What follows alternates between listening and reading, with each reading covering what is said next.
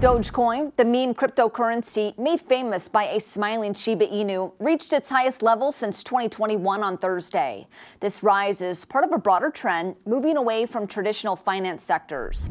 Take the S&P 500, for example. It's tipped record highs 17 times this year in what will likely be the best first quarter gain since 2019. In a recent interview with Bloomberg, Bank of America's chief investment strategist Michael Hartnett raised concerns about a potential market bubble. He specifically pointed out the exceptional gains in tech stocks, referred to as the Magnificent Seven, as indicative of this bubble within the booming bull market. Michael, so first of all, there is a bubble. Right, are you seeing a bubble? There's characteristics of a bubble. Right. It would make sense. In what, the Magnificent Seven? Yes.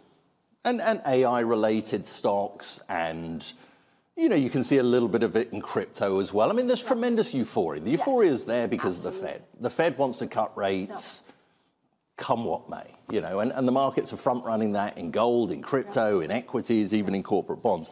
But a bubble, is when too much money chases too few goods, and everyone wants chips, and there's a lot of money sort of chasing that. And I think it has characteristics in terms of price, the speed of the movement, the valuation, the breadth.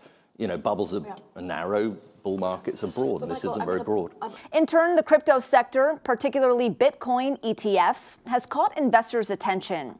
This year's approval of Bitcoin ETFs fueled a significant market rally, pushing its market cap to more than $1.4 trillion, and big companies are taking note. BlackRock and Fidelity have seen significant investor interest in their ETFs, drawing nearly $8 billion.